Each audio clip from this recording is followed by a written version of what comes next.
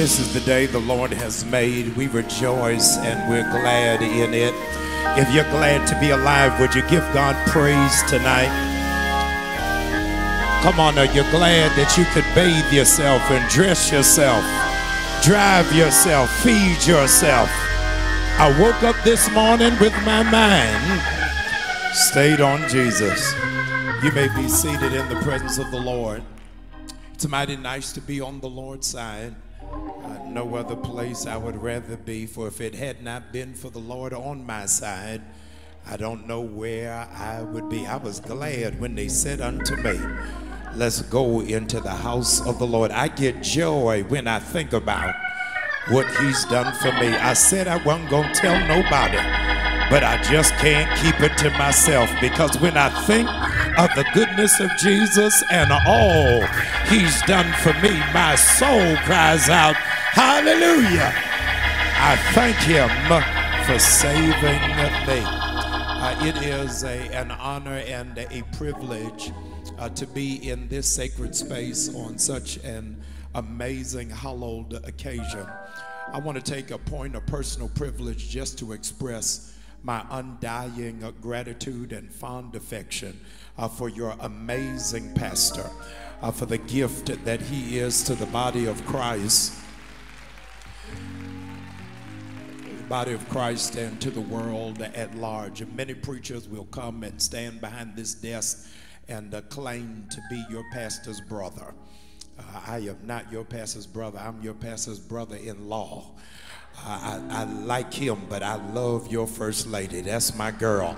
Help me thank God for our first lady. What an amazing, sweet, and a kind spirit. And I'm just appreciative how she makes my friend happy. Come on, let's thank God for Lady Morgan and for the Morgan family.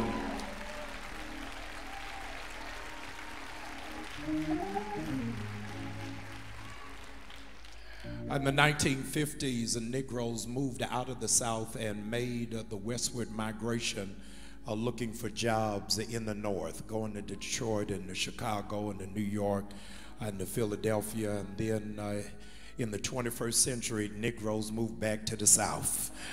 And Tola Morgan and Jamal Bryant led the parade, trying to get out of the snow. So thank you all for just accepting 2 runaway slaves back down to the South. We are just so grateful for Emancipation Proclamation to declare free at last, free at last. Thank God Almighty. Many years ago, your pastor and I ran into each other in an airport in Norfolk, Virginia.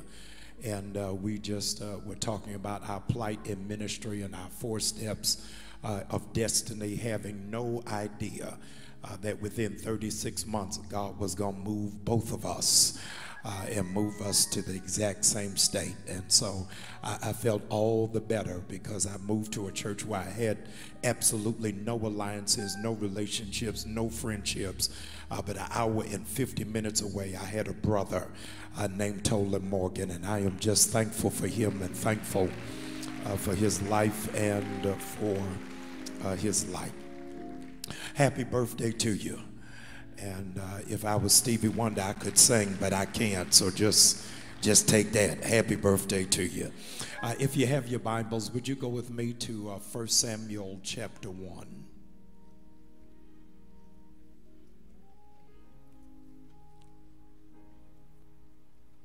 Would you mind standing for the reading of God's word?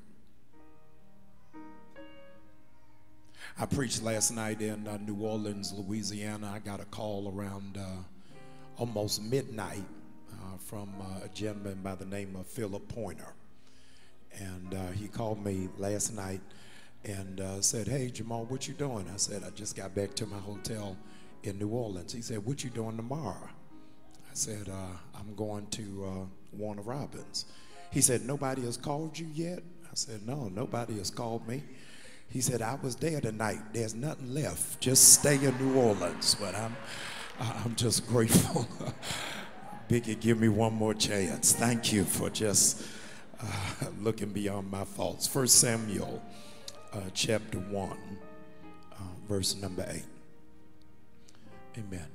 Glad to have a prized daughter of new birth and a daughter of this area. Our minister of music is with us on tonight, Sister Tiffany Boone. Thank you so much for coming to support your pastor tonight. 1 Samuel chapter 1, verse number 8. Her husband Elkanah said to her, Hannah, why are you weeping? Why won't you eat anything? Why are you depressed? Don't I mean more to you than 10 sons? You may be seated. And Elkanah, her husband, came to her and said, why are you depressed?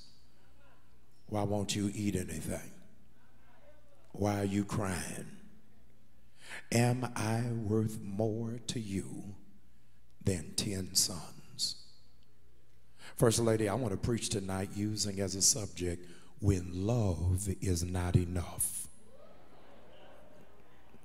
When love is not enough. It's a difficult sermon to preach the week after Valentine's Day, when social media has bastardized what authentic relationships are supposed to look like. It's amazing that we only see matching pajamas on Christmas.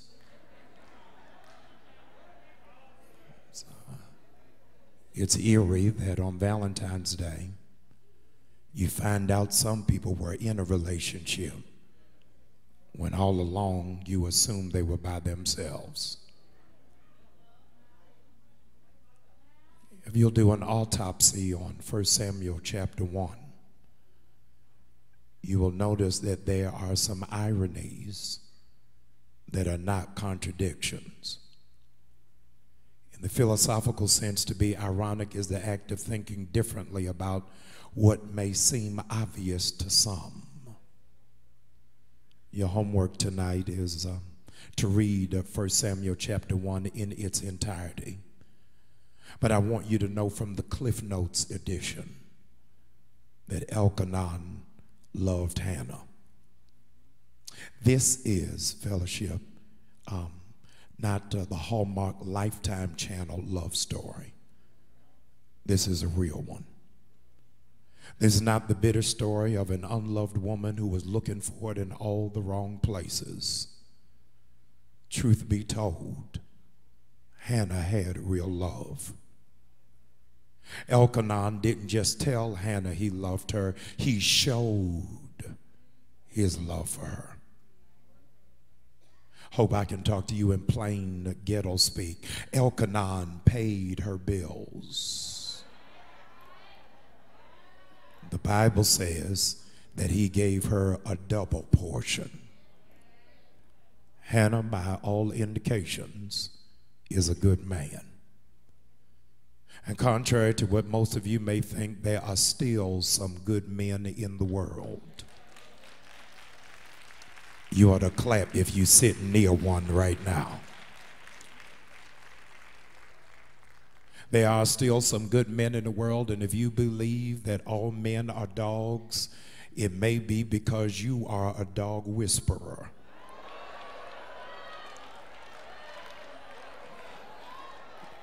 I know that it may seem impossible to some of you, but it is possible to still have a solid relationship in an uncertain world. I want to make sure that tonight I demystify the cloud of your Walt Disney interpretation of what a relationship is supposed to look like. It may not be perfect, but it can still be good. Don't let the idea of perfection become the enemy of what is good. When you look at Elkanah, you see a good relationship, and what made it good was the fact that here are two people who loved each other for who they were. Elkanah knew Hannah couldn't give him any children, but he didn't reduce her down to what she couldn't do. You've got to understand, in the misogynistic time of the text, a woman's value was not verified unless she could birth children. But he realized that in spite of her inability to produce, she was still a possessor of quality. A lot of you have, in fact, shifted the margin of somebody's value by what they don't have, without looking at the merits of who they really are. Your car doesn't make you, your house doesn't make you, your job doesn't make you, your degrees do not make you, but at some point your character has to count. And there are a lot of people who underestimated you because they could only see you through a myopic prism and didn't realize it was not the full spectrum of the totality of your existence. He loved who she was, hear this, even when she couldn't produce. Elkanah had a different kind of love, because we've got an example of even when Jesus walked up on the fig tree and said, I'm only going to give you 1 year. And if you don't do that, then maybe it needs to be cut down. But isn't it amazing that Elkanah gave no time limit for her production?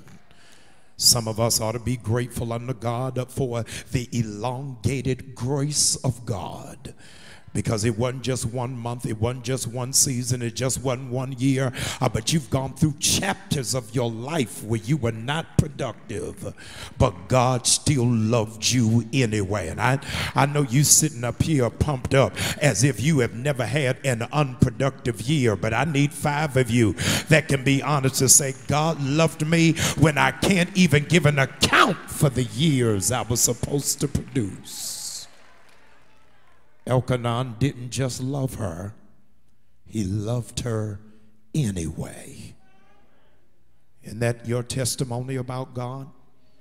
Is that God loves you anyway?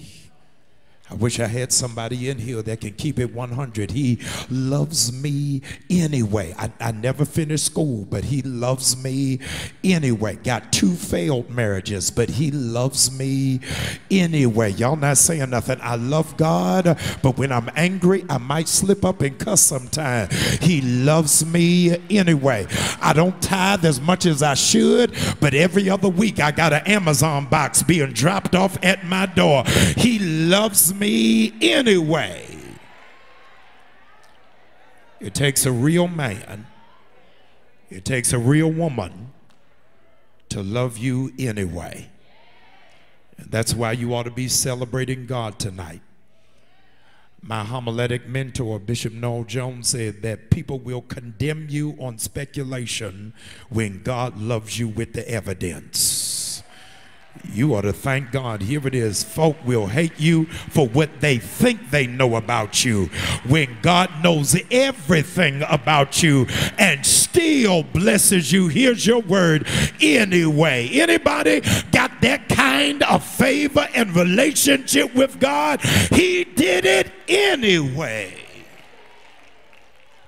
God loved you anyway, with all of your faults, with all of your mistakes, with all of your trauma, with all of your scars, with all of your vulnerability.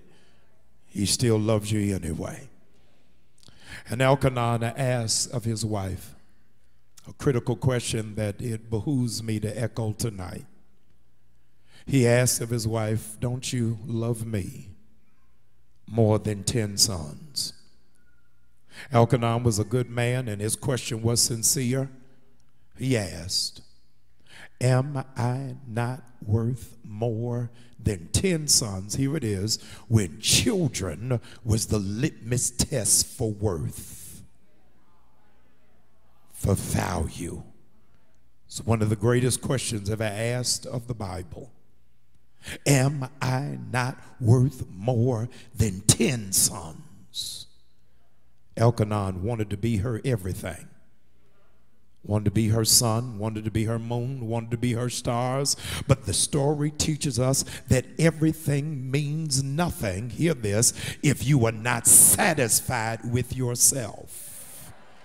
It's getting ready to get quiet right through here. You'll notice this, that Elkanah never beat her, never neglected her, never neglected her, never withheld affection from her, never was sparse in spending quality time. But here it is, she is distressed and distraught and depressed, and he thought he had what it took to fix it. And the problem wasn't him. The problem was inside of her. I'm trying to figure out how you can fix your mouth to ask God to bless you when you curse yourself. William Shakespeare said, "To thine own self be true." When you don't love yourself, it doesn't matter what anybody else does, you will never find that satisfaction.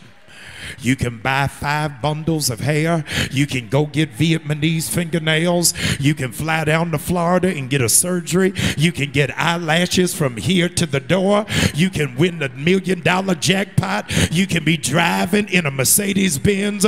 You can be living in a gated house. You can have a 10-carat ring. But if you don't love yourself, none of it will mean anything to you or for you. And that's why people can't stand you if they don't understand, in spite of what you don't have, you still love who you are. And I got some witnesses in this room. I put on some weight in the pandemic, but I still love me. I don't like getting out the bed all the time, but I still love me. I hate my job, but I still love me. My kids get on my nerves, but I still love me.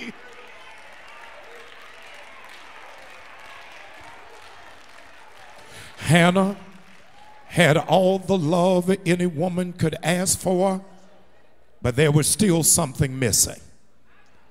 Even with the love of a good man, she's still longing for something deeper. Elkanah could give her money, could give her affection, could give her security, but it still wasn't enough. You don't even realize what it means to be in a place of permanent dissatisfaction. How are you unhappy with what you prayed for? How are you discontent when you thought this was the finish line? How are you having to fight off the jealousy from stuff people don't know you are sick of having? How are you trying to find some level of peace when there are people who would die to be in your shoes when they don't know you'd rather be in flip-flops? Hannah has no children, so there was something missing. You didn't hear about Hannah being a nice person. You didn't hear about her being polite. You didn't hear about her volunteering at the COVID testing or giving out food. The only thing you hear about Hannah is she has no children. And the desire that is on the inside of her is understanding that it is a metaphor that symbolizes greater than a child. It was a metaphor for complete emptiness. She was miserable and discombobulated because she wanted to have the feeling of knowing what it's like to have something on the inside. Having no child for her meant she had no future, had no legacy, had no value. There was a part of her that was dead. And I need you to hear this. Her womb was dead, and Elkanah couldn't perform CPR. What happens when the person you love can't meet the need? What happens when they are sincere and insufficient? God, I can't hear it. This ain't no turn to your neighbor sermon. Just look straight ahead. What happens when they mean well, but even their encouragement is bothersome? She is feeling a place of emptiness, and she wants to birth something. And I came tonight thinking that I was coming to the ship, having no idea I made the wrong turn and have ended up in the maternity ward. That there are some people under the sound of my voice tonight who are getting ready to birth something. That there is something inside of you that eyes have not seen and ears have not heard. They don't even understand that you are not turned on or impressed by material capitalistic gain, but you want to leave something for generations yet unborn. There is a hankering in your spirit that keeps you up at night trying to feel like, how can I shift and make a difference? You don't come to this season of your life that you don't need another bag, you don't need another pair of shoes, you need something so your unborn great-grandchildren will know that there was somebody in Warner Robins, Georgia that stopped the earth from moving in the middle of a Ukraine invasion and said, "Here, my Lord, send me." I know some of y'all can't shout about it, but those of you that believe your best years are in front of you, would you give God glory for what you haven't birthed yet? Hey. If I was promising you to be debt free, y'all be shouting louder than that. If I told you money was coming, you'd be shouting louder than that. But if I am telling you, you are about to be a history maker and a world changer and a curse breaker, you ought to be opening your mouth for what's inside of you.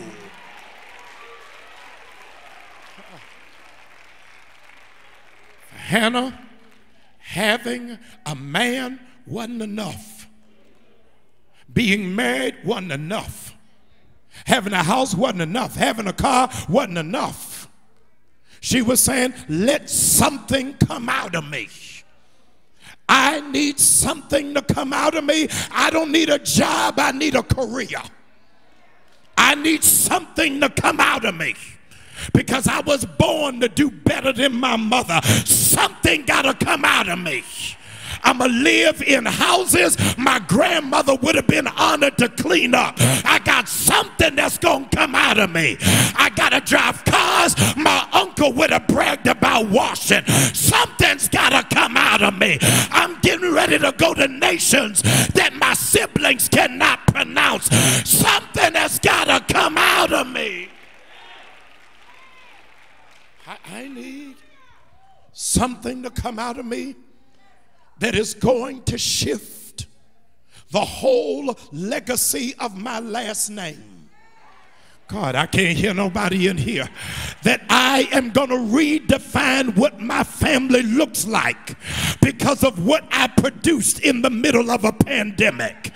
The reality is 800,000 people have died, but God kept you alive for a reason.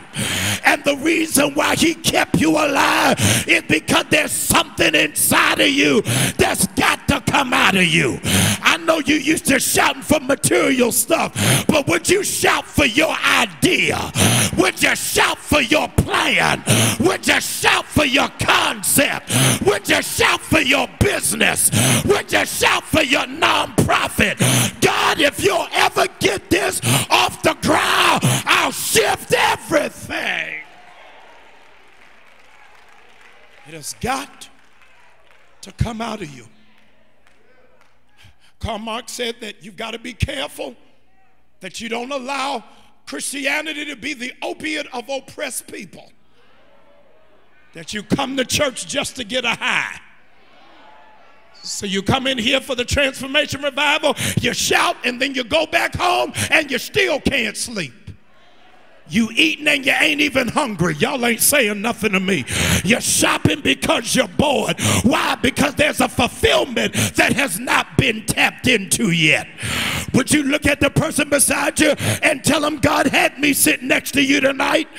Come on, look at him and tell him, God had me sitting next to you tonight, because you will not be barren another day. Everything you were born to do has got to be birthed this year. Before this year is over, every dream, every idea, every concept, every book, every degree free has got to come out of you.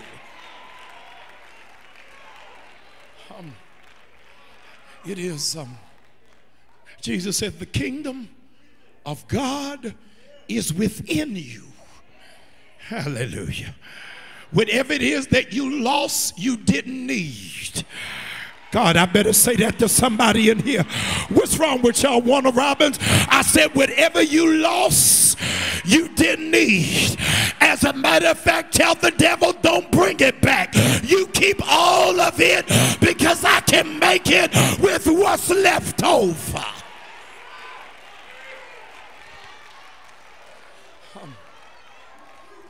Says, why are you depressed? Why are you crying? Why are you not eating?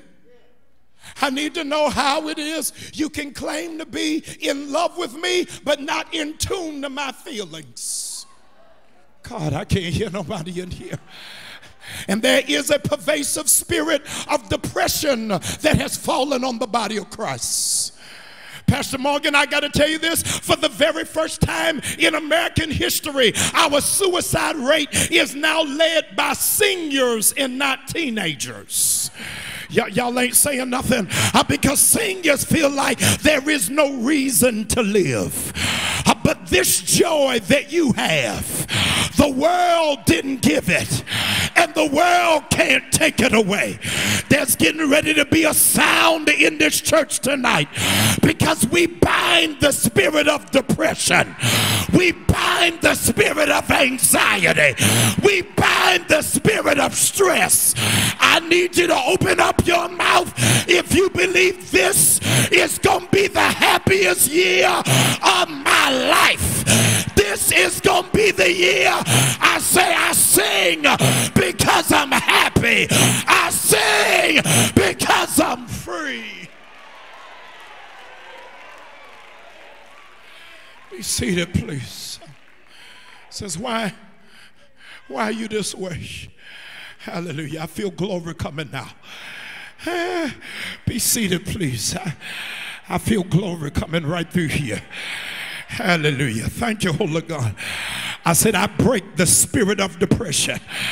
Hallelujah. I said, I break the spirit of depression. Pastor Tolan told me to be at home. I might as well be at home there. I said, I break the spirit of depression. If you're in this room and you've been fighting through depression over the last couple of months, do me a favor. I don't care what other people say. I don't care how they look at you. But if you've been dealing with a heaviness, I need you real quick. Would you just come touch this altar? Wherever it is that you are, I break the spirit of depression. I don't know how long you've been feeling this way. I don't know what's been on your back, but by the blood of Jesus, I break the spirit of depression. He was wounded for my transgression. He was bruised for my iniquities. The chastisement of my peace is upon his shoulder. I break. Hey! Hey! Hallelujah. I need you to open up your mouth if the weight is coming off of you. I said open up your mouth if the weight is breaking off of you. Open up your mouth if the weight.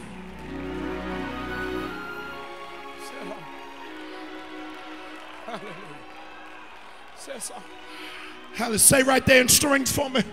Says, why are you depressed? Why is it that you're not eating? How come you don't feel like yourself? My sister, my biological sister, Dr. Jamal Bryant Davis, she's a clinical psychologist at Pepperdine University. Dr. Morgan, she told me something that messed me up. She said 92% of our stress, 92% of our stress is not ours. 92% of our stress is not ours. We stressed about somebody else. Y'all ain't saying nothing. You stressed about your daughter. You stressed about your mom. You stressed about your son. God said, if you give me glory, I am freeing you from obligation. This battle battle is not yours. This battle is mine. Hallelujah. Hallelujah. You may be seated. There's nothing wrong with Elkanah. The problem is in Hannah that she's dissatisfied. And it got nothing to do with the marriage. Got nothing to do with who she's with. It is a deep and abiding gnawing hunger that there's got to be more for my life than what I have right now. There's got to be something for me that I realize Elkanah cannot fix. Only God can fix this. God, I can't hear nobody. You forgot, maybe you forgot that God is a jealous lover. Hallelujah. And he gets upset when you put anybody in front of him. You spend so much energy trying to get other people's attention that God said, when you gonna talk to me? When you gonna lean on me? When are you gonna depend on me? She didn't even understand that what she was going through was a stage for God to come in. I know some of y'all can only shout when you want a job or when you want a man, but there are 5 of y'all that are saying, I need more of God. And if that's where you are, would you lift up your hand and open up your mouth like I need more of him? Hey, I need you to open up your mouth behind that mask. Hey, hey, hey. I said open up your mouth. He is the air I breathe. In him I live. In him I move. In here I have my very being. Come on, church. Open up your mouth. More of you, God.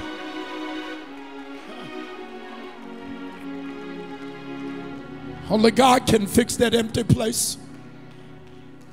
Only God can tap in to what it is that you so desperately need, but heretofore did not know how to articulate. Many of you should have worn black tonight to revival, because tonight we mourn the death of your empty womb.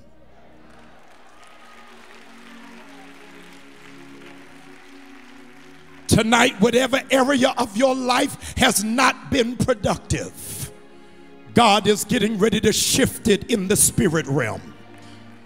We need to free people tonight who believe that because you've been barren, you're going to stay barren. But God says, you don't know what it is that I'm able to do. Have you not known? Have you not heard? I, the Lord your God, am absolutely able. He had to prove to Elkanah that God has the power to bring a dead womb back to life. This is so important because many of you have been mad with who you are with as if they created the womb.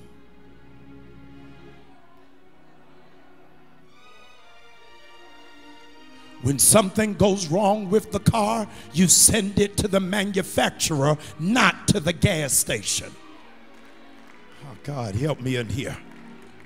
And you have put too much responsibility on your husband, on your wife, on your significant other to make you happy. You should come happy. God, I can't hear nobody. And when you come happy, whoever you are with should just bring the confetti.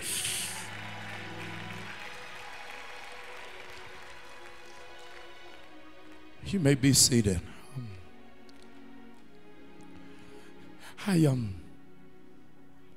Elkanah is frustrated because he doesn't know what to do to make it right. He doesn't know what to do in order to fix it. Anybody in this room ever been to a place in your own relationship, whatever you do, don't raise your hand. I already told you this is not a turn to your neighbor sermon. Just look straight ahead. You've not been at a place in your own relationship where you weren't sure how to fix it. What was necessary, what was needed. Blink at me twice if you know you it's already checked out. That you had already charted out an emergency exit. What you were going to do, how you were going to explain it to the family. How you were discreetly going to delete pictures off your Instagram. Come on. You was keeping money aside in a sock drawer. Come on, y'all. The Bible says that Hannah is weeping and crying, and there's nothing that Elkanah can do. There is nothing Elkanah can do. There is nothing that Elkanah can do until she gets the directive. Here it is. And Hannah rose. And Hannah rose. This is so crazy, y'all. Watch this. Because rising is not the birthing position. Oh God, I can't hear nobody in here. Anybody who's supposed to give birth, they not supposed to stand up. Oh God, I can't hear nobody. But God says, I'm getting ready to shift your position. So when it is that people see you, they won't even expect what it is that you are carrying. I'm begging you, please, whatever you do, if you do not want to produce, the best thing for you to do is to remain seated. But the Bible says when Hannah rose, something rose up inside of her.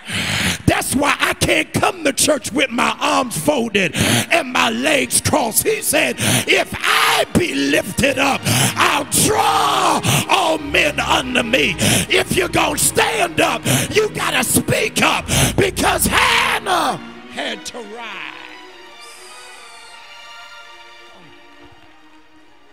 And I'm left with a question tonight. Be seated. Your pastor applies to me tough love. I got to stay right in this text. I'm going to stay right here, Reb. I'm going to stay right here. So you ain't got to talk to me in the office. I'm going to stay right here.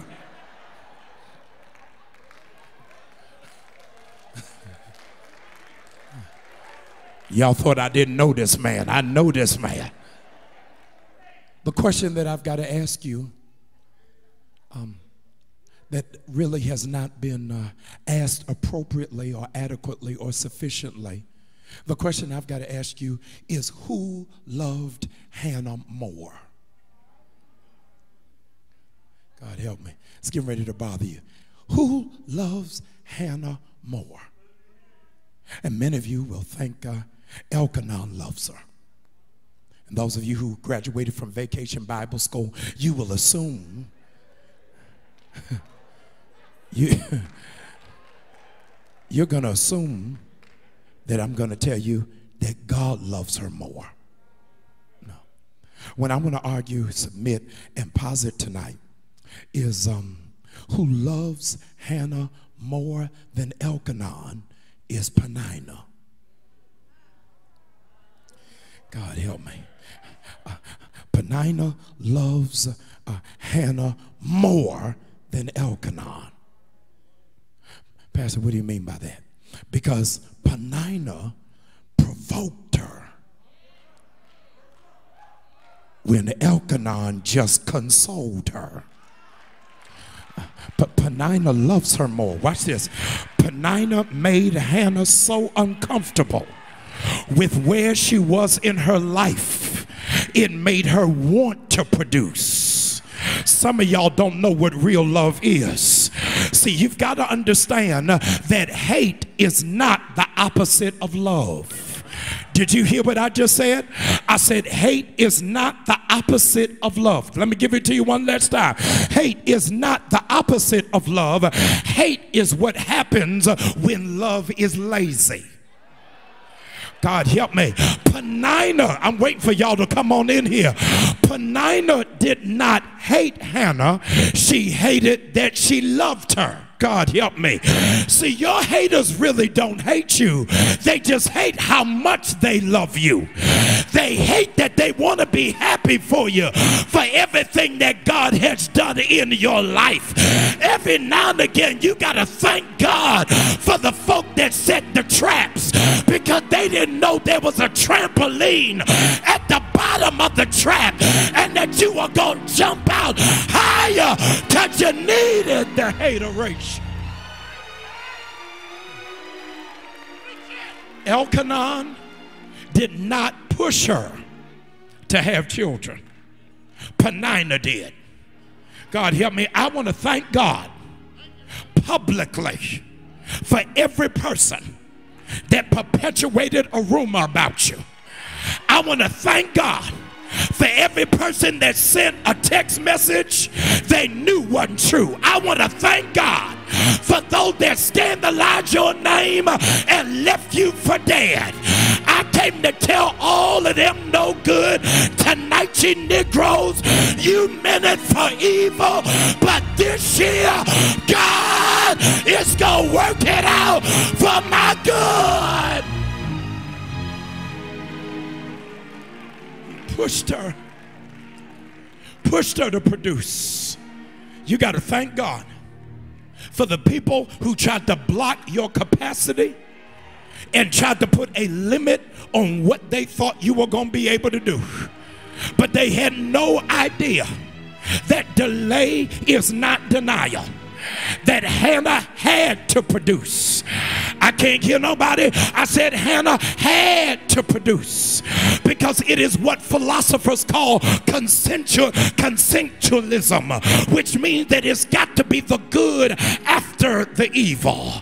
They didn't even understand the barrenness was a part of the plan, because had she not produced, then we would have never come through the line of Jesus. Every time there is a delay, it just means God is working on something better, because he always saves the best for last. Would you look at your neighbor and tell him it's birthing time? Whatever is in you has got to come out of you. Whatever it is that God planted in you has got to come out. God knows I am not a gynecologist. I have never been an OBGYN, but I do know how to deliver. And whenever it is that you got to deliver, you only got to whisper one word. And that one word is push. I need you to look at your neighbor and tell them tonight we push. Everything that's in you has got to come out of you. Push. Praise until something happens. Push. Greater is he that is in me than he that's in the world. Be seated, please. And this is the last time. Be seated, please. Please, I'm begging you. Hallelujah. I need you to be seated. I've only been Baptist 3 years. I'm trying to figure it out. Be seated, please. Yesterday, something crazy happened yesterday. God help me. Something crazy happened yesterday. Everybody yesterday was talking about 2-2-2-2. God help me. That's what everybody was talking about yesterday. It was 2-2-2-2. God help me. Yeah. It's 2-2-2-2.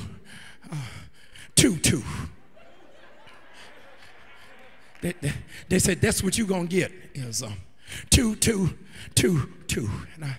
And I kept hearing Pastor Morgan in the back of my head saying that ain't in the text. I couldn't find 2 nowhere in the text. But Elkanah asked her the question. I close where it is that I started. Am I not more, not than 2, but 10 sons? God help me. Maybe we got a different kind of God in Stonecrest and y'all got it in Warner Robins. But the God I serve up in Atlanta, you know what he does? He does exceedingly. God, I can't hear nobody. Abundantly. Beyond what you can think, what you can dream, or what you can imagine. Do you know why you getting ready to shout tonight? You getting ready to shout because this year you gonna get 10 times what you didn't have last year. I need you to open up your mouth like you know that God is getting ready to make a way out of no way. Would you bless him like my God is awesome? Whatever I didn't have is coming back to me 20, 40, 60, 80, 100-fold. And this is the last time I'm asking you to be seated. It's the last time I'm asking you to be seated, and then I'm not responsible after this. Be seated, please. Y'all got a spirit of disobedience. Be seated. Yes. This is what happens when you don't have a pastor for 2 years. Y'all be seated. I need you to lift that hand for me. I got to speak something over your life. Hallelujah. Let me hear you. I want you to lift that hand. I tell the members of New Birth, lift your hand as high as you see yourself going.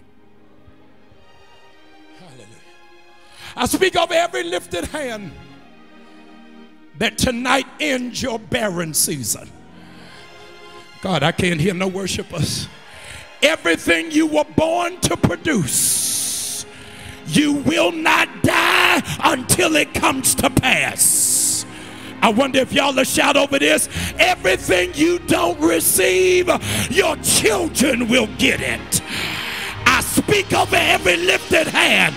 Your grandchildren will never know lack. They'll never know insufficiency. They'll never know what it means to be alone or to be depressed. That they will have a love that is enough. I speak over every lifted hand that this 1 year will make up for the last 3. God, I thought I was going to have a better shout than that. I said this 1 year is going to make up for the last 3 years of your life. And those of you who are excited about your productive season, would you open up your mouth? Come on, I can't hear you. I said open up your mouth. This is your productive season. Come on, I can't hear you. I dare you to cry out loud. This is your productive season. I need you to open up your mouth for healed marriages. Open up your mouth for healed families. Open up your mouth for healed relationship. I need something that will mean something.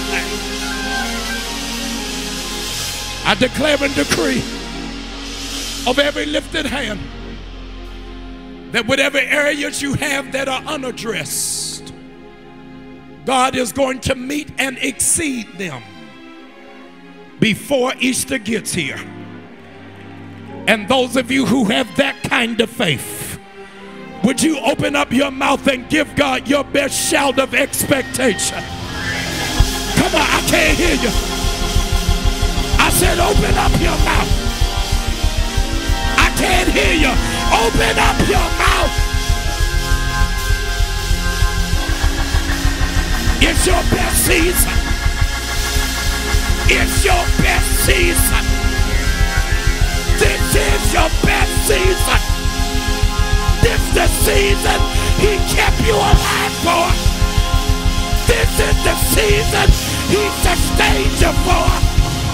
This is the season you've been waiting for. This is the season you prayed about.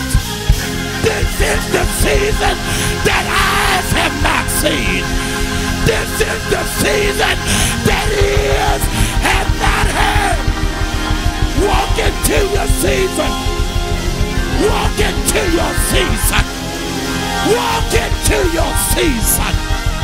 Now clap your hand. Hey. I said clap your hand. I said clap your hand. Come on, come on, come on. I'm excited about your future.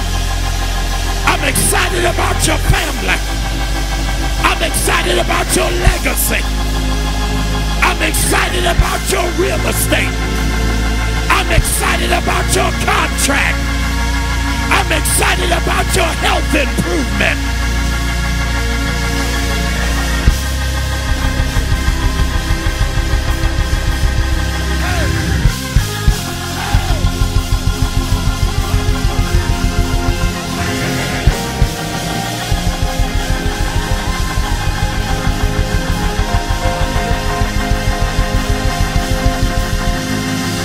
Look at your neighbor and tell him, congratulations. You just entered the most productive season of your life. Congratulations.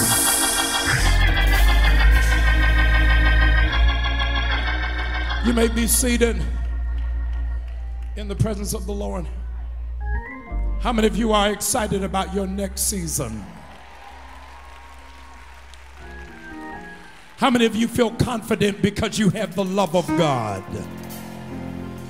How many, I know this is a strange question, but I hope you'll go cuckoo for Cocoa Puffs. How many of you actually love yourselves? Flaws and all, I still love myself. I'm going to stretch tonight. Softly, musicians, I'm going to stretch tonight the elasticity of your faith. Considered the dean of black preaching, Dr. Gardner Taylor, often would say that preaching is incomplete without a practicum. That we can't just be hearers of the word, but we have to be doers also. How many of you believe by way of hands that you're going to produce something big this year? I'm believing that for you. I am just coming up on 3 years at New Birth. And Black Friday, we did something absolutely astounding.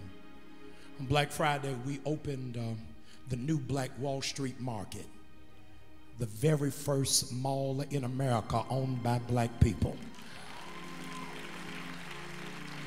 New Black Wall Street Market. Next time you're in Atlanta, I want to invite you to please come. We've got 100 black businesses under one roof. 100. We took past an old Sam's Club and revamped it, and it is absolutely 21st century state of the art. We've not had that level of committed economy since Tulsa, Oklahoma, over 100 years ago. And so to see that come up full circle really is a dream come true. God convicted me several years ago because I have an anointing for entrepreneurship. God convicted me several years ago and said, Jamal, you are out of order if in church you only talk about money when it's time to get the tithe. Says you can't ask people for the 10% and not show them how to multiply the 90. Oh, y'all not saying nothing to me. Because without that, we are just raising welfare worshipers. We're shouting, hoping somebody's going to give it to us, and not that we have the resources to do it ourselves. It's very interesting, Pastor Morgan, that when Jesus called the 12 disciples, he didn't call any of them from seminary. And I believe in higher education. I went to Morehouse, went to Duke, went to Oxford. I believe in higher education. Hear this. But Jesus didn't call any of them, here it is, from Bible college. I want to go a step further. Some of y'all are not going to like it. He called all 12 from business. Because Jesus was of the mind that if you can't do business, you're not fit for ministry. And a lot of black churches are tanking. A lot of black churches are falling apart because we put people in leadership because of perfect attendance and not because of competency. Just because you can pray don't mean you should be a trustee. Oh, y'all ain't saying nothing to me. Might I go further to say 3/4 of the disciples had more education than Jesus, but he was secure enough to surround himself with competent people. I'm going to take you a step further. When he called them, notice where he called them. He didn't call any of them at church. He didn't call any of them at the revival. He didn't meet any of them at Holy Convocation. He called them from their job. But the interesting thing, friends, is none of them shut their businesses down. The evidence is after the crucifixion, they said, let's go back to the office. Can you imagine God so blessing your business that you don't even have to work it for 3 years?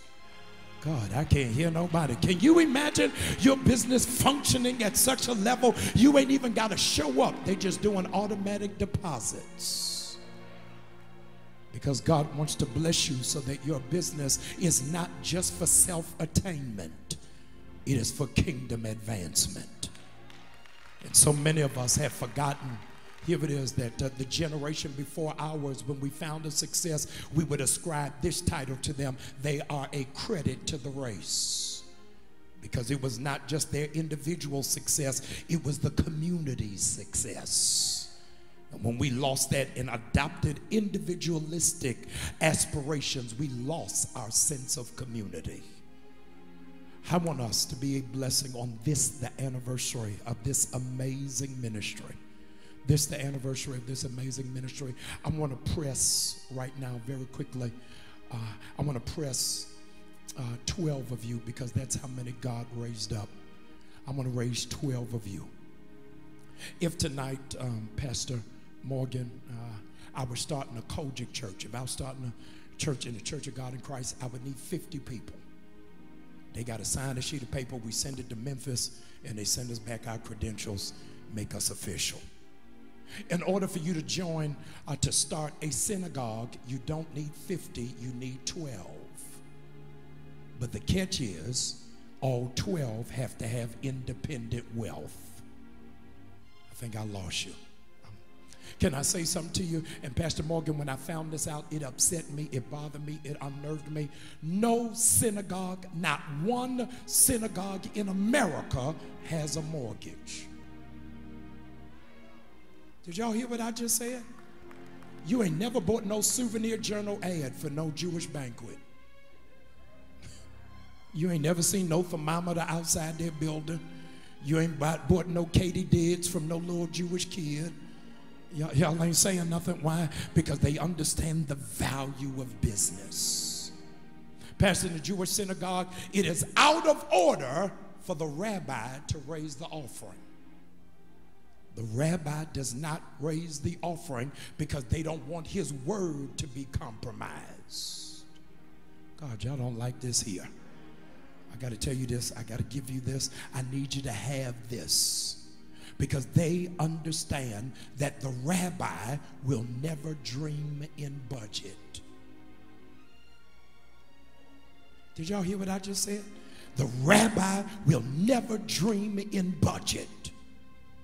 If you have a dream and you can afford it, it's not from God. When God gives you the idea, he does not check your finance, he checks your faith. And if you have faith, he'll come up with the finance. There are 12 of you, listen to me very carefully. There are 12 of you, I want you to stand in agreement with me. 12 of you who are online, I want you to do so in likewise in similar fashion. 12 of you who I am believing God is going to use to exponentially bless this ministry. Can you imagine what Pastor Morgan would be able to accomplish? Here's the catch. If budget wasn't an issue. If whatever he dreamed he was able to pursue, what would happen to this city? What would happen to this region? 12 of you, very quickly, 12 of you online, I need you to do the same. 12 of you, I want you to get a seed of $200. 12 of you, I want you to get a seed of $200. Whether you're writing it out by check, you're writing it to this church. This is not for me. We're having a birthday party for your church. Here's what I need you to do. All of our giving options are on the screen for those of you who are streaming online. But 12 of you who are standing in agreement saying, Pastor, I want to be one of those 12 businesses that God blesses in this area. 12 of those whose idea God expands. The 12 of you, I want you to get that seed of 200. As soon as you have it, would you come meet me at this altar very quickly, please? 12 of you, 12 of you, no matter where it is that you are, I need you to move expeditiously. I need 12 of you. If you'll come, I need you to come to this altar. Even if you're giving by your phone, I need you to come and meet me at this altar, please. 12 of you to do it. Thank you so very much. I'm waiting on you. Come on. Thank you. If you'll stand right here, 12 of you, even if you're giving through mobile app, even if you're giving through text to give, giving online, even if you're going to mail it in later, I need 12 of you to come quickly, please. Thank you. I'm waiting on you. Thank you so very much. If you don't have 200, don't clutch your pearls. I'm not talking to you. We got out of guilt offerings in Leviticus. Thank you. I need you to please come. I'm waiting on you, please. I need an additional 12 of you who are online. I want you to sow this seed, standing in agreement with us that God is going to do something absolutely outlandish. He's going to do something amazing. He's going to do something uncanny. 1, 2, 3, 4, 5, 6, 7, 8, 9, 10, 11, 12, 13, 14. Come on. Come on. That's 15. Thank you. That's 16. That's 17. I tell you what, let's just go to 20 real quick. That's 18. That's 19. Here comes 20. Thank you so very much. There's 21. So let's just go to 25 real quick. Thank you. Where's 22? Where's 22? I need you to come very quickly, please. The 22nd person. There you are. Thank you so very much. Would you look at the person beside you and say, are you the one or should we look for another? Amen. Amen. Thank you. I'm just waiting on 3 more of you to come. 3 more of you to come. What is $200 to a future millionaire? Thank you. That's 23. That's 24. That's 25. That's 26. That's 27. That's 28. Let's just go to 30. That's 29. I'm just waiting on 1 more. Wherever it is that you are, you holding up the whole service. I'm waiting on that last person to come. Those of you who are online, I need you to come and partner with us. That one person, do me a favor, please, Warner Robbins, come on, Ship. When that last person comes, I need you to chill like there's 30. Thank you so very much. That's 31. That's 32. That's 33. Thank you. You coming? Come on. That's 34. That's 35. All right. That's 30. Let's just go to 40. Y'all playing with it. Come on. There's 37. I'm waiting on 3 more. Come on. I'm waiting on you. That's 38. That's 39. Y'all, when the 40th comes, would you just chill like you are excited? Here comes the 40th one. Come on. Let's get excited for him. Those of you who are online, I need you to do likewise and in similar fashion. Those of you who are at this altar, lift up your phone, lift up your check. You balling out of control, lift up your money. Come on, lift it up. Repeat after me at this altar. Lord, thank you. Come on, repeat after me. Lord, thank you for what you did last year, for what you did last month, for what you did last week, for what you did yesterday. But the seed in my hand is in expectation for what you're going to do before this year's over. Amen. Bless the Lord. Would you just tap this altar as a point of contact? Come on, Ship. Would you give God glory for those 40? Come on, y'all got to do better than that. Clap your hands for them. I said clap your hands for them. Don't hate, celebrate. I want to ask every person, hear me, every person who was not in that 40, every person who was not in that 40, I want you to get an odd offering as close to 100 as you possibly can. Don't listen to Hezekiah Walker. 99 will do. I want you to get your best offering as close to 99. I just ask that you do an odd offering. You don't have 99. I want you to get 57. You don't have 57. Get 35. You don't have 35, give 17. You from the hood, put 5 on it. But I want you to get an offering that ends in an odd number. Ask that you get an offering that ends in an odd number. Why? Because I believe God's going to do something odd in your life. I think he's going to do something strange, something that's going to be absolutely bizarre, something that's going to give you pause. All of our giving apparatuses are still on the screen. Those of you who are online, do not eat and run. It's illegal. You done already had the blessing. Please do not log off now. Netflix will be there. Ozark is not going off. I need you right where it is that you are. It is not equal giving. It is equal sacrifice. It is not equal giving, it's equal sacrifice. And so whatever is your best offering, your best odd offering, as close to 100 as you possibly can, would you come quickly and just come touch this altar? Come on, quickly, wherever it is that you are. If you've not given yet, come on. It's a new season, it's a new day. Fresh anointing is coming my way. It's a season of power, of prosperity. It's a new season. Here's the good news, y'all. It's already here. Come on, do me a favor, please. As long as somebody is coming, would you keep clapping? Come on, as long as somebody is coming, would you keep clapping as long as somebody is coming?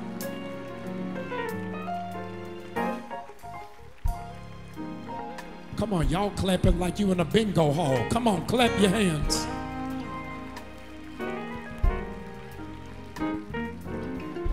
Everybody is standing.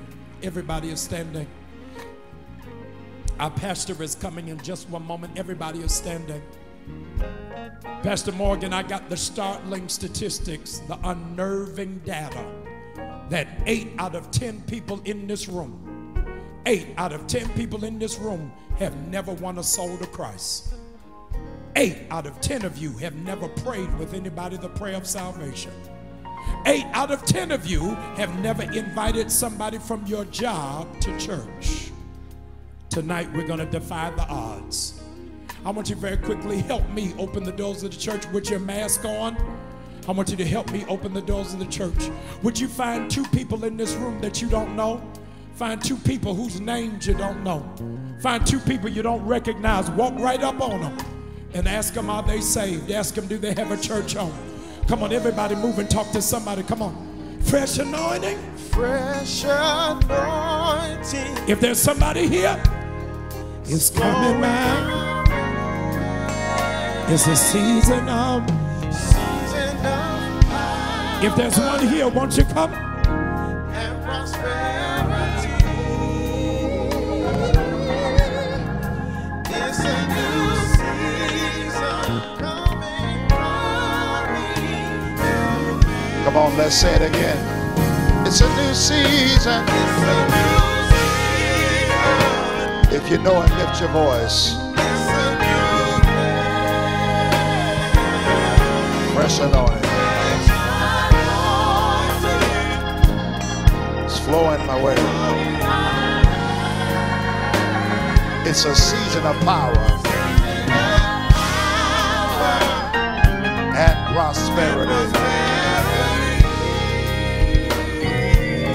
It's a new season coming for me.